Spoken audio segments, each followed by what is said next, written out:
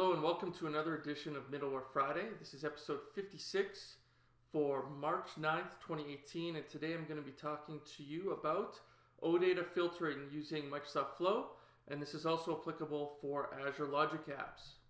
Typical disclaimer, while I'm a Microsoft employee, the views expressed during this content are my own. And in this episode, I want to highlight two different subjects, the first being an upcoming MVP Days presentation that I want to make you aware of. Then we'll get into the OData queries. So MVP Days, this is a community initiative. I've spoken at it before. It's completely virtual. It's free. You can go ahead and register at mvpdays.com. It's going to be on March 14th. And for this session, I'm teaming up with a colleague, John Levesque, and we are presenting at 1 p.m. to 1:30 p.m. Mountain Time. If you can't make it, these sessions are recorded and will be available online after. Now, I do highly recommend you check out this session. I think John and I have put together a really unique session with some interesting topics around Microsoft Flow. And here's just a little sample of some of the stuff that we got into. Hello and welcome to MVP Days. My name's Kent Weare. I'm a program manager on the Microsoft Flow team. And I'm the Flow Bro.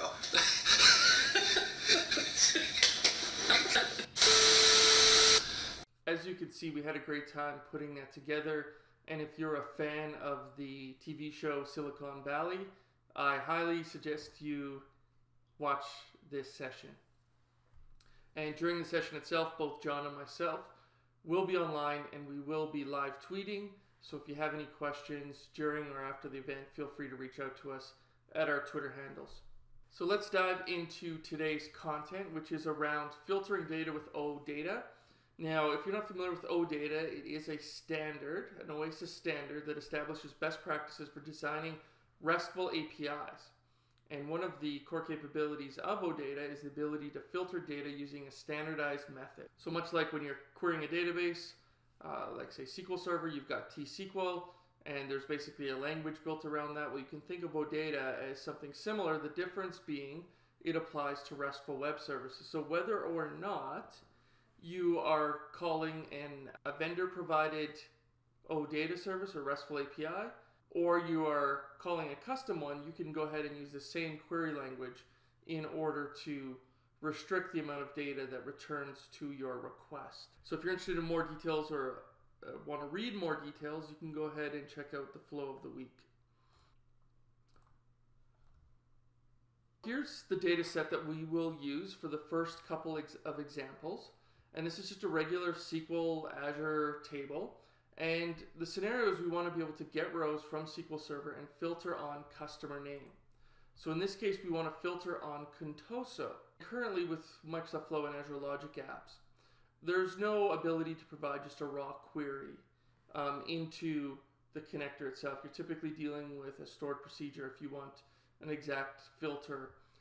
So what you're left with is either stored procedure, or you can now use OData, and that's the purpose of this particular session, is we're going to focus on OData. Now, how you use OData is there is a filter query text box, and we're going to go ahead and provide the statement of customer name equals Contoso, and we're going to wrap Contoso in single quotes since this is a string. If we did want to just restrict the number of columns or the specific columns or fields, we could go ahead and apply that here. But in this case, we really want to filter on data based upon essentially a where clause. And in this case, our where clause is customer name EQ Contoso. And what you'll find is that EQ is the equivalent of the equals operator inside of T-SQL. So when we go ahead and run this query, we're actually going to get our result. And before I get into my results, I want to make sure you're aware of a capability called Create HTML Table, which allows you to take a response back from, say, a previous action, such as like the SQL connector, and you have the ability to construct basically an HTML message or make it a little bit prettier. So what we can do is we can go ahead and use the Create HTML action. We can choose to include headers, and we can automatically have the headers assigned based upon the data coming back, or we can actually go ahead and type in our actual headers and provide our own values. Now you can't actually include a space, so that's why I've got these dashes here. but you can still get descriptive titles out or headers. And then in addition, you go ahead and select, using dynamic data, the actual field that you want included. So here I'm including city, but I also can include customer name, work order ID, and work order creation date time. And as you can see, my result set, I'm only getting records back where customer name equals Contoso. So there we go. Like, that's as simple as it is when you want to actually just go ahead and filter upon a column such as customer name. Now moving on, let's go into our second scenario, which is getting rows from SQL Server once again, but this time we want to go ahead and filter on a date, which in this case is represented by work order create time. And this is a very common pattern, but it's also a scenario that comes up in a lot of customer requests or just on the forums where people tend to run into challenges really related to date, time, formats, and casting essentially. But in this case, what we want to do is we want to be able to return records that are within 30 days of today's date. Now, as I mentioned in the last slide, some people run into issues. Here's an actual Stack Overflow case where someone is having trouble actually applying OData inside of a logic app using the SQL connector. And the real trick here is to use a column called date time offset instead of just date time. And that would allow you to get through without any of these time conversion issues. The author in this, or I guess the person who's provided the solution in this post also offers a few other suggestions. So go ahead and check it out if changing a column data type is not an option. Now the expression that we're going to provide here is we're going to use our work created time is greater than, and then we need to use a function because we need to determine what was the date 30 days ago. And we can go ahead and use a couple different functions in order to derive this. So number one, we'll go ahead and use UTC now, and we'll provide just a date format for the current date. Then what we'll do is we'll add minus 30 days to today's date. And then what we're going to see is we're going to want to find any records that are greater than the date that was 30 days ago. So here we're using a combination of OData plus the expressions that are available in the Logic Apps workflow definition language. Now when we go ahead and run this, we will find all work orders that are greater than 30 days ago. And in this case, it was 30 days ago from February 28th when I originally built out this solution. Moving on to scenario 3, now we're going to change the connector and we're going to use Dynamics 365. And in this case, we're going to go ahead and provide a query that uses an AND clause. Now, as you can see in the active accounts, I've got Contoso Hospital, and I can see that the accounts are in two different cities. One's in Seattle, one's in Phoenix. Now, I'm interested in Contoso Hospital, records where the account name is Contoso Hospital, and I'm only interested in them if the city is equal to Phoenix. So in this case, I'm going to provide name, which is the underlying name of the account name field that comes from Dynamics 365. And we're going to go ahead and check to see if it's equal to Contoso Hospital and the address 1 underscore city is equal to Phoenix. And when this happens, only the Contoso Hospital record for Phoenix is returned. So that's an example of how we can use AND clauses in order to string these different criteria sets together. And lastly, scenario 4, and we're going to use SharePoint Online for this specific scenario, is we want to list records from SharePoint Online that start with a specific token. Now, as you can see, we've got 4 records here, and the first 3 all start with Contoso. The last one starts with Fabricant. So in this case, I can't say where site name equals Contoso because I want to include all 3 records. So I can use the starts with function, and that'll return these 3 records for us.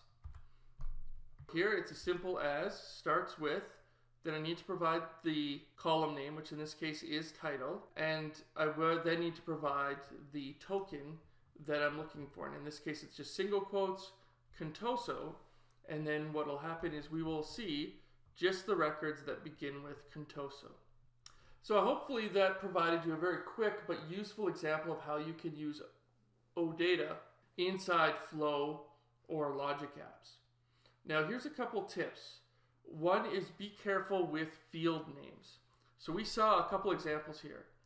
The first one was this one, was SharePoint. So in this case, we've got a label called site name. But the actual field that has been used underneath this site name is basically a label, is actually called title. That wasn't by design, that was just the way it worked, in terms of reusing an existing SharePoint library. Now the other one that's interesting is this account name, right? Same thing, Dynamics 365, the account name is, or the label is account space name. But underneath the hood, and this is out of the box attribute as part of the out of the box account entity, it's actually called name. So don't make any assumptions around the names of fields. I suggest that you go ahead and run your flow through first without any filters so that you can get the exact shape of the message and know exactly what the field names are going to be returned. And another thing you will find, especially with SharePoint, is you will find that these names can be very different. So for example, if you use something like site space name as when you go ahead and create the field, SharePoint may also stick in this X0020, which represents a space character, as part of the field name. So something a former colleague always taught me when building out SharePoint solutions was you always create the column names without spaces. And then what you can go ahead and do is rename them after. And when you rename them, what happens is you're not actually changing the underlying field name in the database, you're only changing the label. And that's exactly what we saw here, where this column was originally called title, and then someone's come along and renamed it to site name, yet underneath the hood, it's still called title. So that's something to be aware of when it comes to OData. Next, there's many other expressions that are available. So here I've used a tiny URL. It does link you off to a Microsoft document, but it will go through all of the different filter expressions. And since this is all standardized on OData, these should all work inside of Flow and Logic App. So that concludes the content for today's episode. Thanks BizTalk360 for being a great partner of the show. If you haven't signed up for Integrate in London, I suggest you check that out, biztalk360.com. BizTalk360 always has early bird specials, so you can go ahead and save some cash. I will be there. I'll be talking about Microsoft Flow, and look forward to seeing you there.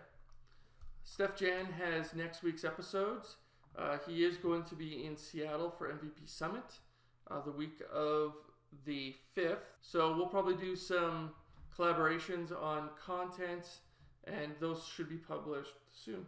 So take care, and we'll see you again on Middleware Friday.